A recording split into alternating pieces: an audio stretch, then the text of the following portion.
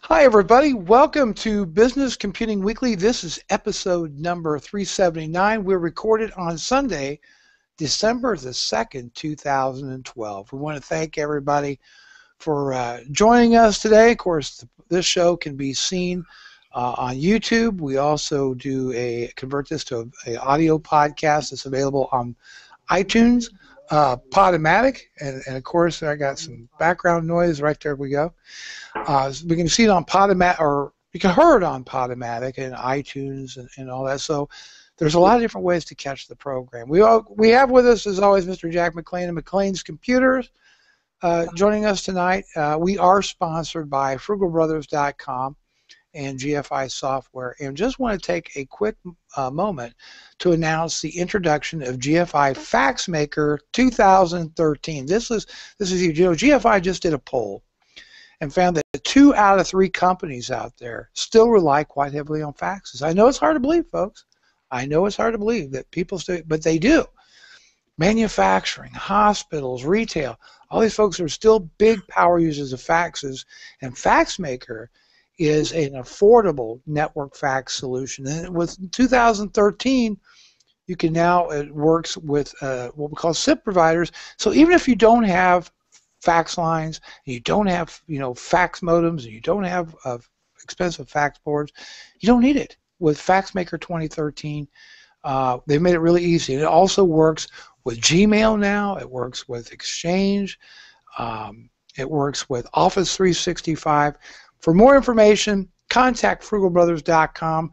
The link will be in the video to the website, and that's that. In tonight's show, we are our little neck of the woods here is we like to talk about maximizing your IT dollar. And being frugal means getting the most value for your money. It doesn't mean being cheap, but it just means getting the most value for your money. And in that note, we want to talk a little bit tonight about planning out your infrastructure for growth for your small business. And this can actually apply to your home network as well. This isn't just business, but sometimes there's an overlap there. And Jack, to me, the first decision you have to make, of course, just like our last program, was if your business requires a specific type of application to function, that will dictate what we said the hardware would be, whether you're going to go, or operating system in the hardware and so forth, right? We mentioned that in another show. But that aside, and I don't know about your experience, but my experience has been that a lot of businesses, especially very small businesses, tend to do everything ad hoc. They just kind of buy stuff, kind of willy-nilly, and then try to kludge it all together, and they get another employee, they go out and buy another computer, and they hook it up until eventually somebody has to come straighten this mess out, because there's no thought given to things like backup and disaster recovery. There's no thought about bandwidth on the network. There's no thought necessarily about things like security. Is storage, all these things. So, Jack, let's start with you. What advice would you give somebody that's planning, okay, I'm going to go into business, I'm going to start setting up, or I'm going to take what I got and get it all straightened out? What would be your advice, the first thing they should do? Well, I think you started saying it best. It's going to depend a lot on what you plan on doing and what applications you actually plan on running. The platform you decide to go with, you have to look at, there's a variety of different things. You have to look at security. You have to look at the way what you're looking at is going to integrate with what you do. And I'm guilty of doing exactly what you just talked about, taking a bunch of stuff and kind of jumbling it together and trying to get a working system out of it. I'm guilty of that, and if I had it to do over again, I would go about it quite a bit differently. But yeah, I'm very guilty of doing just what you said that you shouldn't do, is try to jumble together a bunch of different things and make it work in my environment. There's different reasons for that. I mean, one, I'm a tech, so I have to play around with these different devices. I have to, play around with these different operating systems, etc. But for a business, when you're looking at a small business, it just needs to work, and they don't have time to sit there and fiddle with different things to try to make everything work correctly. So in that sense, I think you sitting down and actually planning out what you plan to run, what applications, what software is necessary to what you're going to do. That's the first step. You have to sit down and you have to plan these things out, and then from there you can go on to what hardware is best going to suit my needs as far as the applications that I'm going to need to run on. Well, if you have and I know that especially small little businesses. What we call micro businesses. A micro business can be a company of like one or two people, Mm-hmm. Up to about 5 people is kind of a micro business. And those type of organizations really, they got to get a dollar out of a dime. You got to get a dollar for the work out of a dime, Right. right? They don't really have the money to hire consultants, and they don't have the budget to buy normally high-end equipment and Mm-hmm. so forth. But but maybe that is something that they should do from the get-go, is sit down with a technician at least, and just kind of map out in phases what can we do now with what we got, and then what's the best way to go. I think you're right. I think that's probably the most important first step you could take, and that doesn't mean that you have to. I think where a lot of people go wrong, they believe that if they're going to hire a tech for advice, they're going to have to pay. They're going to call this tech up, and they're going to have him come over and have to pay him by the hour to sit down and help them map out a strategy for their small office or their small business. That's not necessarily the case. I mean, you can sit down with a tech for probably a couple of hours, and during that time, you can get an idea of what direction you need to go in. That doesn't mean necessarily you have to have this tech to hold your hand through the whole way. But of course, if you can afford that, great. That'd probably be the way to do it right there. If you have a knowledgeable tech that you can have to hold your hand through this, that would probably be your best bet. But if you're trying to save money, I mean, just sit down for a couple of hours and get some advice and kind of get an idea of what direction you want to go. That would probably be the best first step you could take. I think that makes sense. I've started several companies in my lifetime, and I always have this real basic game plan where I would never open up a business unless I had an accountant, a CPA, Right. an attorney, good, bad, or different. You got to have attorneys. Right. But I think that you have to treat your technician in that same category as part of your toolbox of things before you really open your doors. Because because really technology enables you to do so much more for so much less than ever. Right. Okay, let's talk about platforms for just a minute. Now, there's 3 major platforms out there. Of course, we have the Windows platform from Microsoft. We have the Apple platform, and we have the Linux platform. Now, I think Google kind of skirts between that Apple and Linux type platform. I mean, actually, it is a form of Linux. Yeah, I see it leaning more towards the Linux side of things. Yeah, more towards the Linux side of things.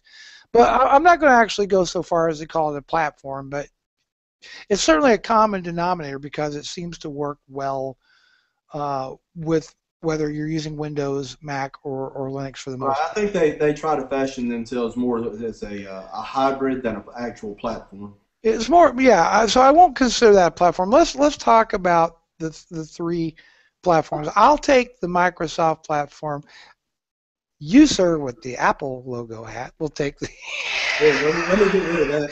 Yeah, there you go. Got to put me on the spot now. Yeah. Well, obviously, I'll let you take the Apple platform, and then we'll both kind of maybe share in the Linux platform. But I'll start with the Microsoft platform. First off, I think people gravitate to what they know, number one. And if people have used Windows, unless you're starting a tech firm, but if you're starting a restaurant chain or you're starting a dry cleaning business, whatever, I think a lot of people, generally because their familiarity with Windows, gravitate to Windows right off the bat and never think or give much thought to the Apple platform or to Linux. Is Microsoft. I got to have Microsoft. Right. And I need Microsoft Office. Got to have that. And that can be, when you look at the licensing costs of the software, that platform can be expensive because here's the thing. Once you get into a platform, you begin to get locked into that platform, and making up your mind and go, this ain't working out for us, we want to change, can be really expensive. And it's expensive really fast, yeah. It does, making that transition, because even though take Microsoft Office for Windows, and that Apple's got a version of Microsoft Office, the two aren't exactly alike. They don't look necessarily alike. They don't necessarily operate exactly the same. There's differences there between the two. Right. So choosing the right platform. On the Windows side of things, you've got a lot of choices in hardware manufacturers, a lot of different companies selling a lot of different Windows machines.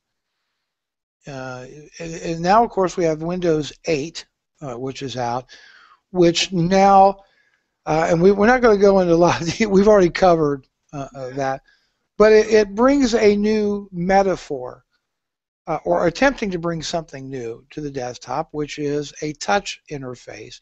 And it is designed for touch first. And there are touch-enabled laptops out there coming out today, and touch-based tablets all running Windows. But it also can function more in the role of a traditional desktop. But we're just talking about that PC, but we're not talking about infrastructure. Microsoft, and I've seen this, and I've seen small businesses end up by hiring consultants who end up with a small business server, and they're running Exchange, and everybody's using Outlook and all this, and they're looking at a very expensive proposition. Well, here's the point. If you go the Microsoft route, and this is the platform you want, the key advantage, of course, is going to be lots of choice, all different price points, but you will be very much locked into that Microsoft ecosystem. Unless you do a hybrid type of thing. In other words, if you say, okay, maybe we will utilize Google Apps, or we'll utilize Gmail, and then we'll use maybe just Word or something like that. There's a lot of different scenarios there that you can come up with. But once you get into that Microsoft platform, the general theory, I think, is that you will progress from maybe starting off with a peer-to-peer network, and then getting yourself a server, and then getting Exchange, and then as you grow, you'll start buying these enterprise tools, or you will lease or rent these enterprise tools in a cloud provided by Microsoft. They're in the platform business. But Microsoft really doesn't make hardware per se. They don't make PCs yet, or if ever. They don't do that. They do make tablets. They do not make a phone as of yet. Just tablets only for right now. That may change. Microsoft now says they're going to be a devices and software company. So that may change somewhere down the road. But for right now, that's where it's at. But the PCs come in various quality and price points.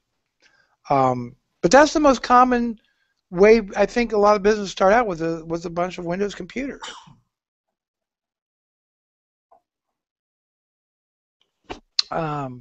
Jump in anytime there, Jack. No, I think you're right. I mean, Most people have experience with Windows, and you're right when you or you're correct when you say that familiarity with the operating system just kind of carries over to the office environment a lot of times. Um, if especially if you're going to have employees that are going to be they're going to be doing some work at the office and they're going to be taking some of this work home with them. The familiarity of the operating system, I think, could be a big component. But I think it kind of comes back to what do you need to run for your environment?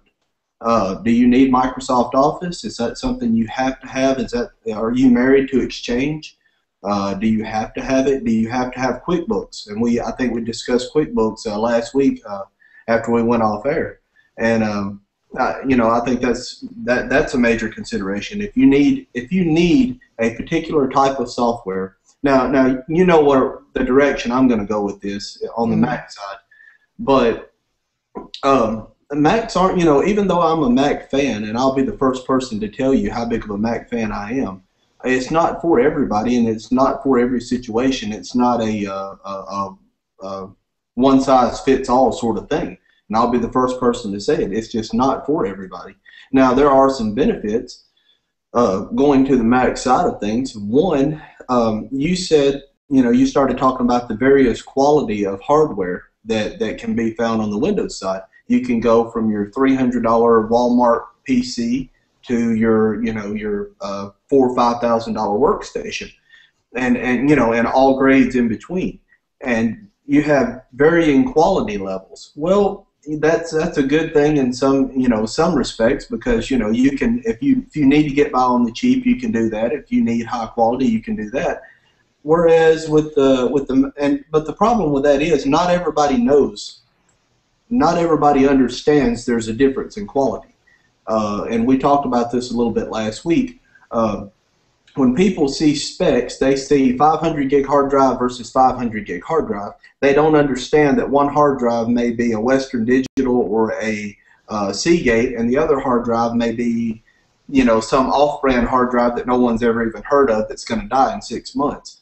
So they don't see a difference in quality there. They just see spec for spec, and I think that's where a lot of people go wrong.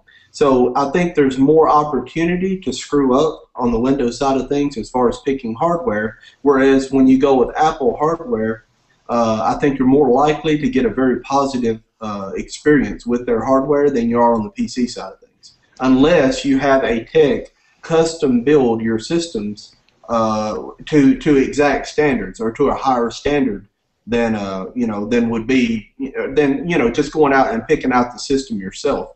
So unless you're going to do that and you're going to hire a tech to go out and custom build these systems to a higher standard, I think you're more likely to get higher quality hardware that's going to last longer and have a greater resale value on the Mac side of things. And that's another thing.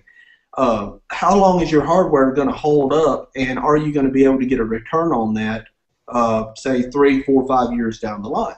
Well, if you buy a PC, a Windows-based PC, whether custom built or you go to your big box store, Best Buy, Office Max, whatever, and you buy a PC, in 3 years, are you going to be able to get anything for that PC if you should decide to upgrade? No, you're going to have to pay somebody to take that machine off your hands. There's no way you're going to be able to sell it and get really any money out of it. On the Mac side of things, they hold their value really well, so you can theoretically keep your Mac for 3, 4 years and sell it for 3/4 of what you have in it. I've done it. So, on that side of things, you can recoup a lot of your costs, and it makes the upgrade path, in my opinion, a little bit easier. Because in 3 to 5 years, you decide to upgrade the PC side of things, you have to buy all new equipment. You're looking at a much bigger chunk of profit having to come off that than you would be on the Mac side of things. You're going to be able to sell a lot of your Mac equipment and recoup a large part of your cost. So that's another aspect as far as the hardware goes. Now, on the software side of things, if you're looking for integration with mobile devices, I don't think there's any comparison on the PC side of things to what the Apple ecosystem is. I don't think you can compare anything Windows or Android to what the Apple ecosystem can offer as far as the integration with iOS devices. and the OS 10 platform. I don't think Android or Windows or any other platform even comes close to that type of integration. Well, So let's talk about that just a little bit. On the Windows side of things, platform on the Windows platform, there is Windows Phone, and there is the newest version has just really come out. Uh, uh, Windows Phone 8, right, I believe that's what it is. It's not real popular right now, and that's being as honest with you I can. Even though Microsoft says they're selling 4 times as many Windows phones today than they were a year ago at this time, it's still not very many. Instead of selling, it's all relative. it's all relative. Right. But I think the point is there is a platform, a Windows platform out there Oh yeah, definitely. for the phone that works nice with Exchange and it works nice with Office 365. Hmm. Maybe not quite as much. Maybe not quite as much as say an Android or natively as an Android device with Google stuff, but it still works. Right. We actually just got a viewer question in here, and I want to might as well just go ahead and address that real quickly. The question comes: which Android devices do you own any Android devices, Jack? I did own Android, and as a matter of fact, for years I was an Android guy exclusively as far as my phones are concerned. That's the only Okay. phones I owned until this past year when I went to iPhone 4S. And what Android device did you have? Or what was your Uh, last one? I believe it was a Droid 3. Okay, Android 3. So how does that compare? How would you say the iOS compares with the Android? And what I should say, what version of Android was that running? Do you remember? Uh, Honestly, I don't remember what version it was running. I do remember at the time that I was limited as far as how far I could upgrade it. I could not upgrade it to the latest Android operating system, and I was frustrated by that. And that was one of the things that really frustrated me about Android is that there would be a new phone come out. It seemed it well. This is probably an exaggeration, but it seemed like there would be a new phone come out almost weekly, and some of the newest phones that come out, you cannot upgrade to the latest version of Android. And it just really frustrated me that the Android operating or the Android ecosystem was that fragmented that I could buy a brand new phone and could not upgrade it to the latest operating system. Or maybe a phone that's been out for a couple of months and I could not upgrade it to the latest OS. So as far as how Android compares to iOS, in my opinion, it doesn't compare very well to iOS. I understand there are some features available in Android that iOS does not have, but I think a lot of it is, for the most part, I think a lot of it is gimmicks and novelties versus stuff that I'm actually going to use.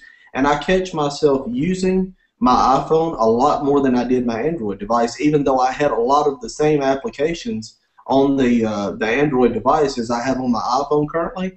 I find myself using the iOS device a lot more just because to me it feels more intuitive and it's easier to use and it's easier to navigate, and I don't have to think about what I'm doing as much as I did on the Android side of things just to make things work. Now I do understand that they have come a long way in the past year with especially with like Jelly Bean. I understand, it has certain features and they've come a long way with it. But, it's not like iOS is just sitting back, not making any progress with iOS 6. Well, people ask me about, do I use Android? What do I know about Android? Right. And I'm going to say this first off. I've never been a big Android fan. Right. Okay. No, not really. I never really cared for the way it works. I never cared for the way you do things with it. Just never been a big fan. I've never owned an Android device, not one. Okay, but that's because I've looked at Android. I looked at the iPhone at the time, and I think this goes back. My first iPhone was the 3GS. Mm-hmm. Okay, and to me at the time, the 3GS and iOS looked far superior to the Android market, offered way more apps than the Android market. It worked very nicely with my other Apple gear. It made no sense from a dollar perspective. Why would I invest in an Android phone when I'm running Macs? And didn't make a lot of sense to me. See, that was a big turning point for me as well because I bought a MacBook. My first Apple computer was a MacBook I purchased back in 2008.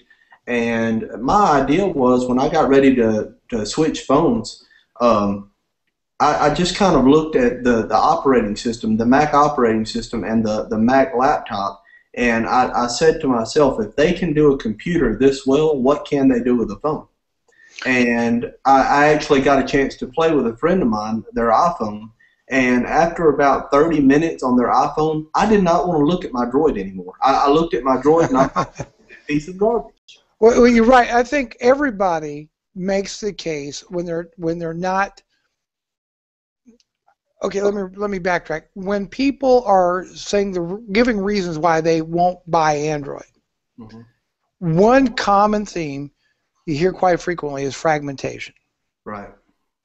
And because the way it kind of works with what phones get upgraded to the latest version of Android and so forth. Now, we were talking about, we want to kind of stick to the theme of the show, which is choosing the right platform from the get-go. Right. All these devices, you can absolutely have Macs in your office, you can have boxes running Linux, you can have boxes running Windows, especially in this day and age of cloud services for email and for contact management, for invoicing, all these other functions that a business may have. You can be absolutely device agnostic to a degree. Right. But if you want harmony, and by the way, the Chromebooks, the new Chromebooks look interesting to me because we are big-time Google Apps users here at Frugal Brothers. We are big-time Google Apps users. Right. Okay, because I love the collaboration on Google Docs, for example, and we use it in our sales processes. So we could be device agnostic. I could run Google Apps very well on Windows. I can run it well on Mac. And I can run it well on my Ubuntu box. Right. I have to be device agnostic with what I do. I mean, I have to have experience with each operating system and each platform, and I end up with, like you said, basically a jumbled up mess of a mismatch of I have Linux machines here, I have Mac, I have Windows XP, I have a couple of different versions of Linux, I have the iPhone, and everything is kind of sort of integrated together, not as smoothly as I would like. It just makes things a lot more complicated. But this is a nightmare scenario for Microsoft, and right? see, What we're talking about. Well, right, and I can afford to do that because that's what I do for a living. I'm a tech for a living, so I can afford to take time to work out these bugs and these snags as I encounter them. If you're running a small business and you're running an office, that's downtime. You can't afford Right, exactly. And I don't recommend the mismatch approach. I would never. I would not go into an office and say, gee, Sally likes Mac, get her a Mac. Tim likes to have Ubuntu, let him have Ubuntu. Right. And Mary and Jim want Windows. I think that for scalability, for maximizing the most out of your investment, I think there needs to be some method to the madness there. Right, I agree. I'd have to agree with you. Okay, and it's like, no, we're going to run Windows, or no, we're going to run OS 10, and we're going to run Apple products, or no, we're going to go make open source work for us, and use hardware to the best of our advantage. Oh, We can do either different way. But the point is, I think it's very important from the very beginning to think through, okay, I think people get so hung up over the initial purchase price that they forget about the long-term cost of ownership of something. right, right. And Okay? I think that's probably more of an issue on the Mac side, that people get hung up on price versus long-term cost of ownership. I think that's a big issue, because people have a tendency, they see this computer A over here with these specs, and it has, a certain, type of specs that they need, whether it be a terabyte hard drive, ever how much RAM, ever how much processor. It has the specs that they're looking for. And then they look at the equivalent Mac, and they see the price is maybe 30 to 50% more. And I'm not saying necessarily that it would be. I'm just saying, as an example, the price is 30 to 50% more on the Mac side of things. And they're looking at that initial cost, but then when you sit down and you start figuring up cost of ownership over ever how many years you're talking about owning the device, people tend to forget they're going to have to call in a tech to do things with that Windows machine that you're just not going to have to do on the Mac side of things. And I think that also would hold true with Linux. That I hate to interrupt you on this, but I don't want to lose this thought. Okay. Macs are not 25% or more expensive than PCs if you look at similar PCs. No, and I would agree with you. I would agree with you. And that's the problem. You can't compare no a $600 desktop, but people do, with a $2,000 iMac. But people do, and that's the problem. No, I know they do. I know they do, and that's why we do this show. Exactly. Is to say, look, folks, take some of what you hear out there and treat it with a grain of salt. Yep. Okay. See, that goes back to what I was saying. People try to compare spec for spec, and you can't do that. I get in those arguments with people. I used to get in those arguments all the time. Look, that is a go nowhere scenario. When you get into the price and spec war, why is it? It's like you take the Mac Pro. People will start ripping into the value of the Mac Pro because they're pricing it against a desktop PC, right. and they don't really compare it to a true workstation versus workstation. Which is what it is. Yep. And of course, the Mac Pro is going to look more expensive. I see people comparing the iMac to a desktop, custom-made desktop system, and you can't do that either, because you're not looking at an all-in-one system. You're not looking at what the iMac offers. And another thing, you can't buy a 27-inch screen with a computer attached to it for that.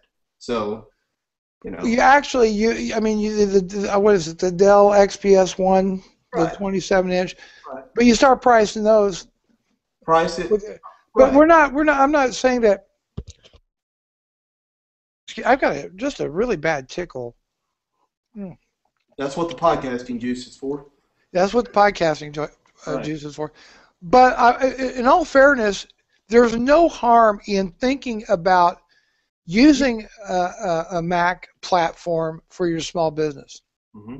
Okay, as long as, and even if you have a piece of software that only runs on Windows, if it's, you can use virtualization tools like Parallels. Exactly. To run a copy of Windows and run that virtual machine. I'm glad you brought that up, because that was exactly what my next point was going to be. If you decide to go to the Mac side of things, for whatever reason, be it the hardware quality, be it the integration with iOS, whatever reason it may be that you choose to go with the Mac side, if you absolutely have to have, say you have one piece of software, let's say for instance QuickBooks. You have one piece of software that is either not available on the Mac side, or the Windows version of this particular software. In the case of QuickBooks, the Windows version is far superior to the Mac version. Then you do have the option. You can have one license. You can have one machine with virtualization, be it VMware, be it if you want to go a free Oracle, but you can have a virtual machine, or for that matter, you can dual boot into Windows, and you can have one Windows license for that entire setup if you absolutely must run that one piece of Windows only or Windows superior software. Well, I want to take this a bit further. What is the word I'm looking for? I kind of like a system that is homogeneous. That is, if I was going down the PC route, I would find a quality PC, and that's what everybody would get, the same model. Everybody's got the same machine. Right. Okay. The company that built the desktops would probably be, if I was going to go with the server avenue, would probably be the one I would try to select build my server. Okay? I think that it's important. Hang on a second. I am so sorry. I got this tickle, just will not stop. More podcasting juice. More podcasting juice. But the people that make my server make my desktop PCs, and the networking stuff. If I'm going to go with Netgear, it's going to be generally everything's Netgear, or everything's going to be Linksys. Here's the reason why. Here's my reasoning for this. Support. Okay? If I order everything from, say, Dell, then I should just have to interface with Dell. You have one company to call. Right. I don't want to track warranties from HP, Gateway, Dell, and all over the place. Right. Maybe I've got Lenovo in there for laptops and all that. If I'm going to have a Windows PC shop, I'm going to try to select a company that can provide me with not only a quality desktop, but quality laptops and also a quality server if that's the avenue I'm going to go. Right. I'm going to keep my networking gear as homogeneous as possible. And I want to make sure that I'm able to grow without having to take a perfectly good router and tossing it because it can't keep up.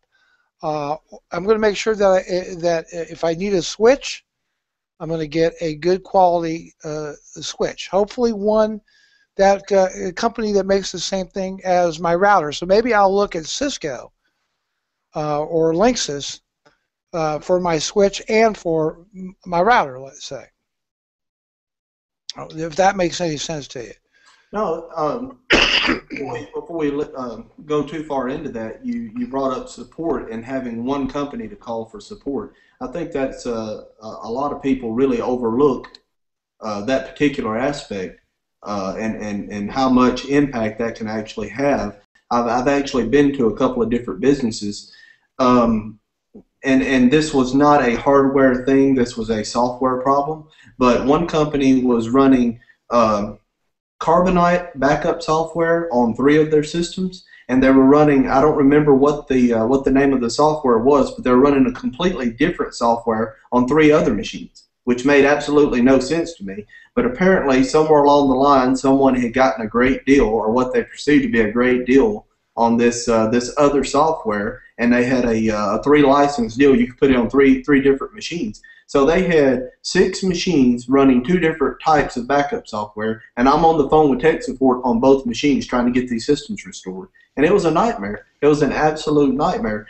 But when you go, as far as customer service goes, I have noticed with Apple, their customer service, I've never had a problem with them. Everything has, no matter what I have called about, it has always been a very smooth, very positive experience. Now, I know there are some horror stories out there, but it's not been my personal experience. On the PC side of things, I see there's a big variation in the level of support that you actually get and the quality of support you get. If you call Dell, for instance, you're going to get a different type or a different quality of support than you would if you call whatever other company. I'm not picking on Dell. I'm just saying you're going to get, if you call HP, you're going to get one level of support. If you call Dell, you're going to get another. And another thing that But let's be fair about something here, okay? And that's something that is important not to overlook. You're only going to get that great support from Apple after 90 days if you buy Apple Care. Now, I'll agree with you on that. I will agree with Which you. is unexcusable to me. You pay $3,000 or Right. $2,500 for an iMac, let's say, and you got 90 days phone support for that machine, and you're done. Right. You're Unless done, you get their extended warranty. Unless you get the extended warranty. Now, I'll agree with you on that. And that's wrong. To me, that's wrong, and that would cheese me off in a heartbeat. That's a good point, and I'm glad you brought it up because it leads me right into the PC side of things. If and you're 100% correct, if you want that support, if you want that great quality Apple support, you're going to have to spend that extra $200 to $300 or whatever it may be, depending on your device, on the extended Apple Care Protection Plan. You're 100% correct. Now, let's compare it to the PC side of things. Let's say you call Dell, and you are calling about one of their servers, or you're calling about one of their workstations versus calling about one of their 1501 Dell Inspiron laptop systems. The quality of support that you receive is not the same. It is not the same. It is 100% based on how much money you spent up front.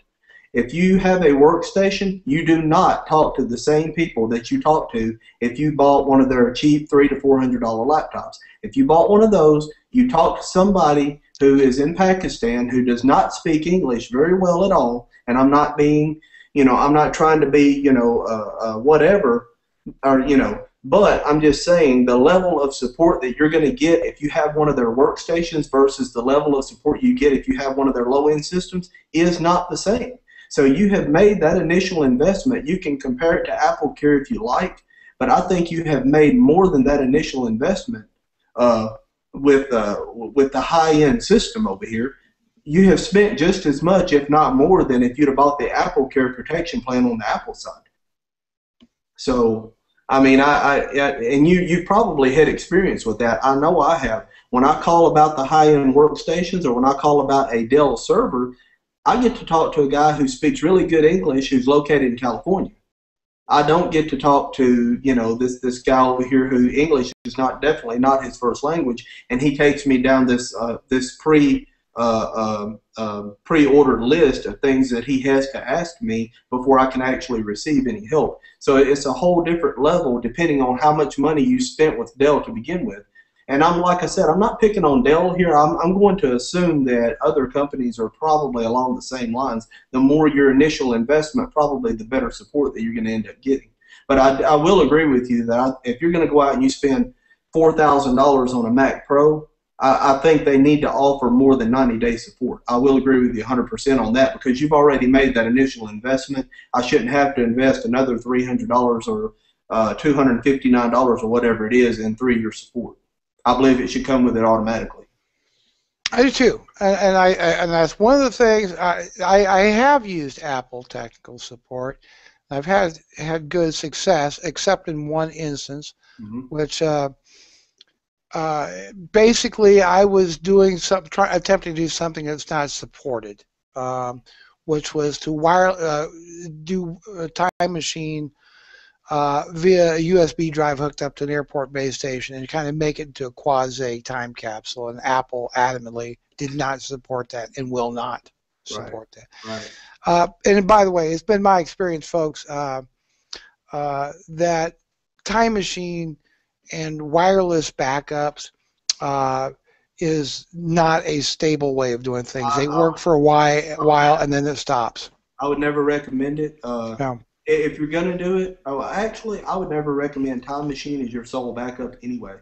I know some people do, but I would never recommend Time Machine as your only means of protection. I know a lot of people, and Apple included, they're guilty of trying to make Time Machine seem better than what it actually is, but in my personal experience, Time Machine is buggy at best.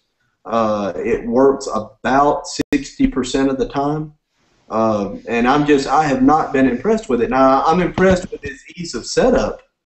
If you want to talk about ease of setting up, it can't be beat. But if you look at the Windows side of things, their technology is to the point where you can plug in a drive and it asks you if you want to back up. So, I don't trust Time Machine, and I would never suggest that someone use Time Machine as their sole method of backing up. I would definitely recommend some type of a more structured backup plan instead of just trusting Time Machine. I think it's a great addition to a regimented backup system, but it shouldn't be your only method of backing up.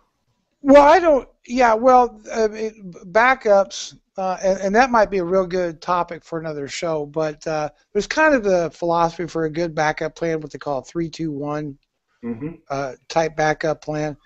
I use a combination of things. On the Mac side of things, I use Time Machine, but also critical files get backed up to a NAS.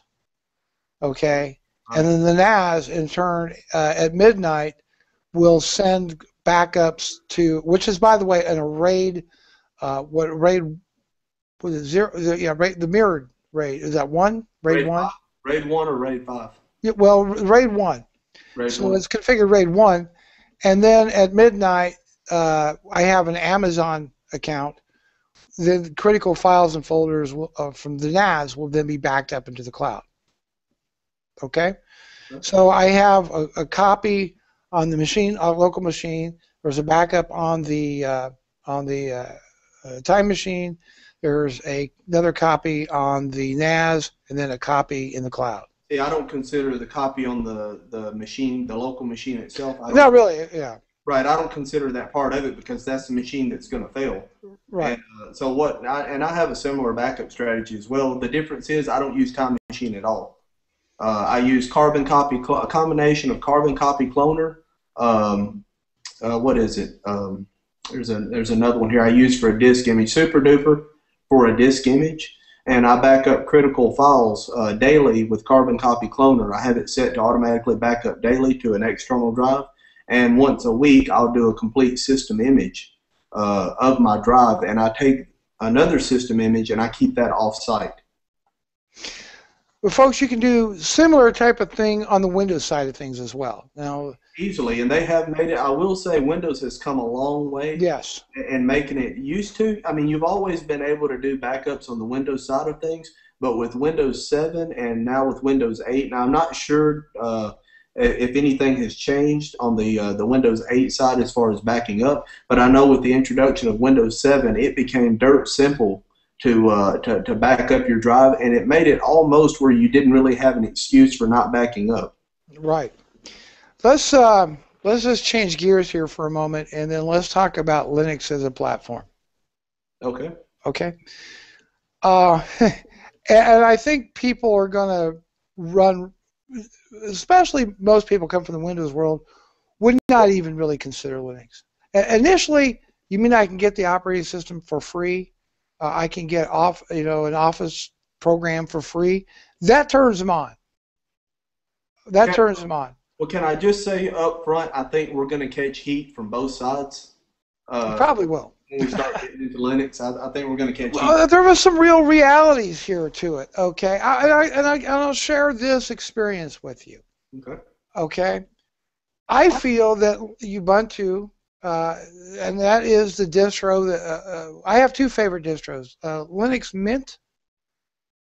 Okay, I like Mint. That's my favorite as well. I like Mint and I like Ubuntu, both of them. Those are the two flavors I like. I have worked with Red Hat, their enterprise version of Linux, and a few others, but mostly it's been Ubuntu. I'm with you on that.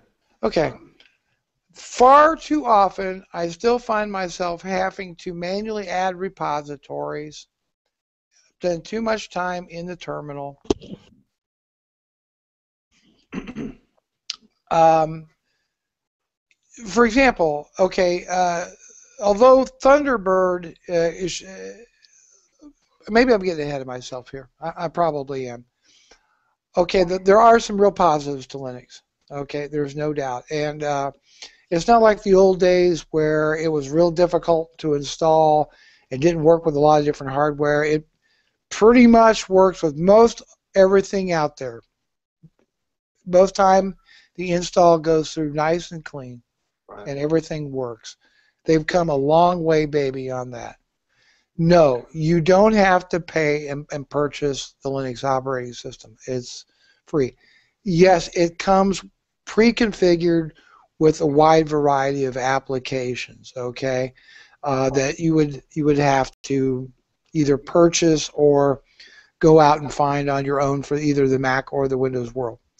Yes, there are Office-like applications. Yes, there is a program similar to Outlook for Linux called Evolution. Those are all the positives of it, but I would not necessarily recommend Linux as a platform to a small business, and here's the reasons why.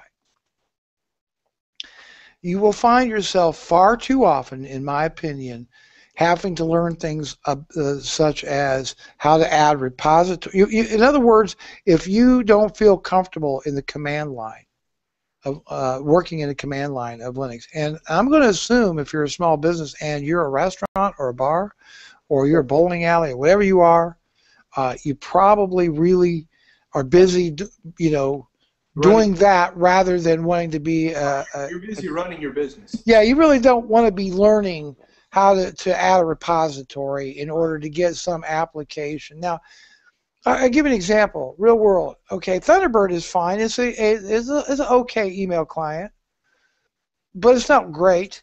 And you really have to go to make it where I want to have my contacts and calendars and all that in one application. You really got to go digging around through forums and everything and find out about what's called Lightning. And then you got to dig around and figure out how to make Lightning work with the calendar. And then you got to figure. You're trying to make Thunderbird into Outlook, and it's never going to be Outlook. Not going to happen, is it? No, it's not going to happen. So then you add. Then you can get what's called Evolution, which does not ship anymore with Ubuntu. No, you have to download that.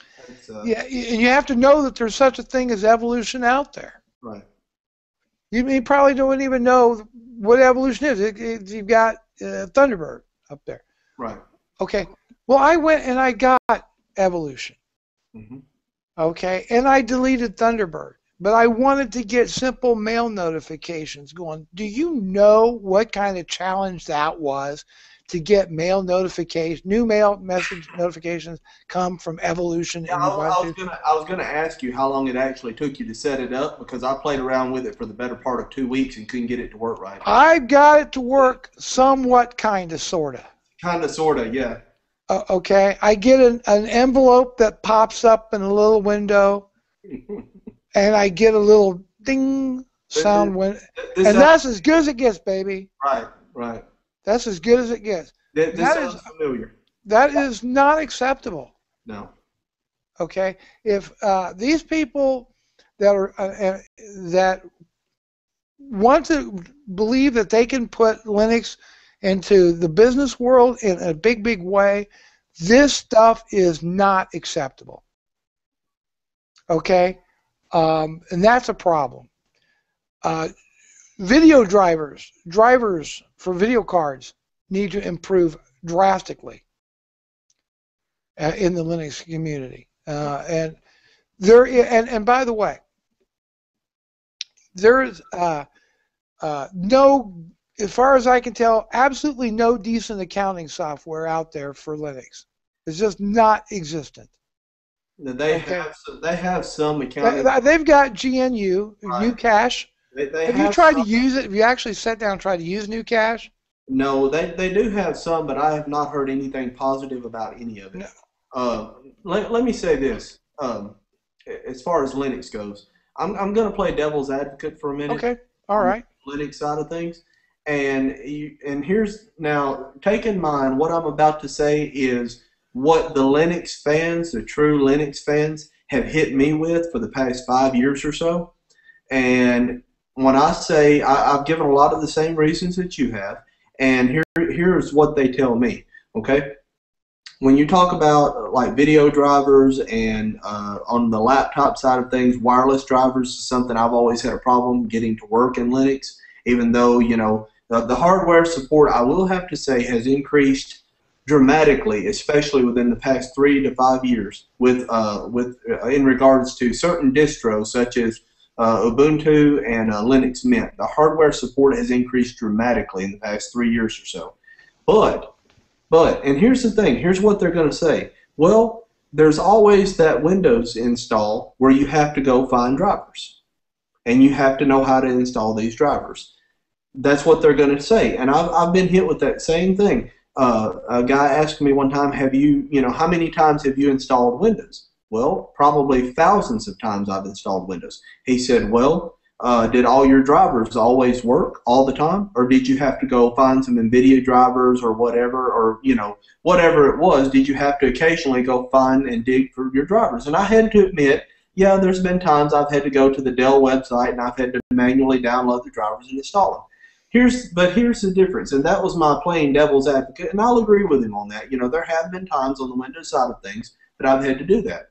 But the number of times that I have had to do it with Linux far outnumbers the times I've had to do it with Windows. And you have to remember, I have installed Windows on thousands and thousands of machines. I've installed Linux on maybe a couple of hundred machines. And the number of times I have had to go manually look for drivers on the Linux side of things far outnumbers the time I've had to do it on the Windows side. Now, that being said, let's look at what you have to do in order to get things to work on the Linux side of things versus the Windows side of things. If I have a Dell machine and I install Windows on it and I am missing a driver, I can go to Dell.com. I can go to their driver section. It will recognize what machine I'm running. From a drop-down list, I can pick what operating system I'm running. If it doesn't automatically recognize it, I click one button, I download a .exe file, and I'm good. I double-click it, it runs, I'm good. With the Linux side of things, I may be sitting there for half a day trying to build my own driver from scratch. I've had to do it before with certain wireless drivers. I had to remove the wireless driver through terminal and then reinstall build a wireless driver and then reinstall that. And it was a headache, and it ended up taking me about 4 hours to do this, and I kind of sort of know what I'm doing. So now if you're looking at a small business who's trying to actually implement Linux, it's going to depend on what you're actually doing with your business. Maybe you can actually use Linux with what you're doing and it worked for you. And if so, that's great. That's great. More power to you, because the number one thing with Linux is it's free. So if you can save that amount of money and you can make Linux work for what you want, that's great. But I will say, if you're going to be, for most businesses, if you're going to actually try to implement Linux, I would recommend that you have a Linux admin on hand at all times. I would definitely recommend you have someone who knows what they're doing with Linux on hand at all times. And if you can't afford to have that, I would not recommend Linux for most small businesses. I just can't do it. Yeah, in all good faith, I don't think I could recommend. I could not recommend Linux as the go-to recommended platform for a small business myself. I recommend it for individuals, and I do recommend Linux, certain versions of Linux for certain individuals. And I'll give you an example. And the reason why I want to give you this example is because I don't want people to think I'm anti-Linux, because I'm absolutely not. Now, there was a time when I was borderline anti-Linux. When I first started getting involved in Linux, I was having so much trouble with it and so much frustration trying to learn how to make it work properly that I probably came across as very much anti-Linux, but I'm not. There are certain situations.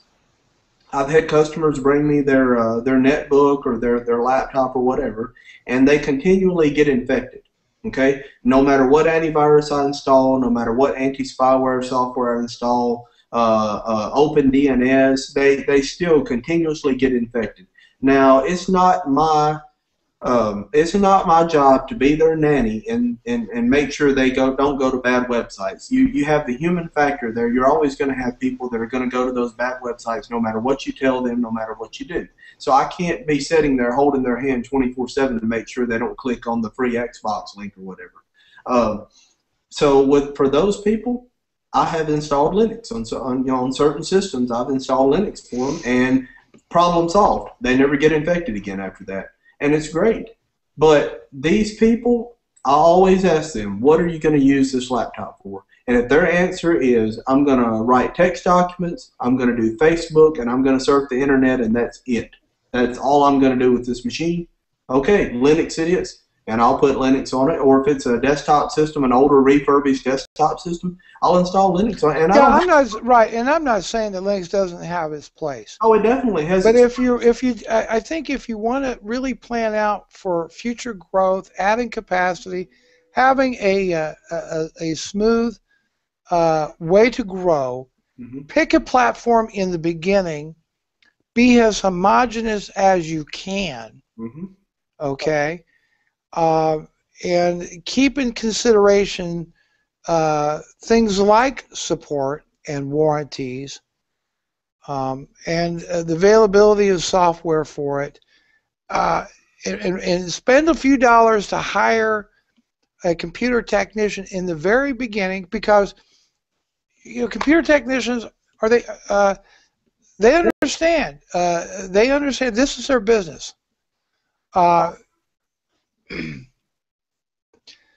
This is how they do things, and it's worth that investment in the very beginning. Just like when you sit down and talk to an accountant, whether you talk to an attorney, go ahead and pay for a computer technician to help you design, at least lay out a roadmap.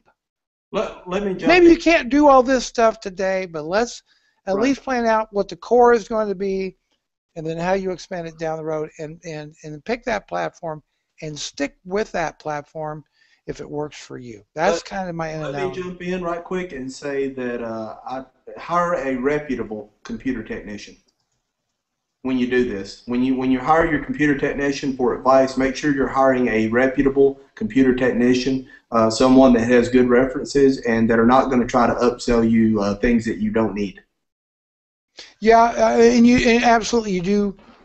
You do run into that situation, but ask around and ask other businesses. Who did you go to? Who did you ask for advice? Who did you get to come, set your small business? Who did you get to come set up your network? And if they were happy with that service, that might be something you need to check into.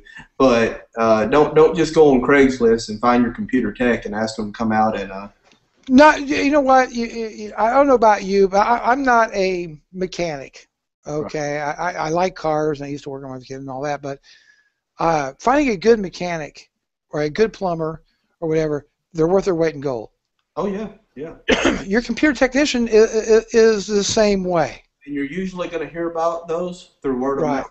Through word of mouth. Exactly, you probably will, and you'll find that a good computer technician is in high demand. They're busy people, but you know what?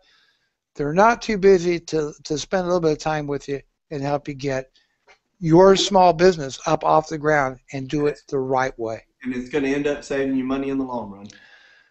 The old saying, a penny wise and pound foolish, and nothing's more true than when it comes to the world of technology. I think we're going to wrap up this week's episode of Business Computing Weekly on that note. Join us again next Sunday, 6:30 p.m. Eastern Standard Time. We're on Standard Time now. So everybody, take care. Thanks for watching. We'll see you again next week. Take care, everybody.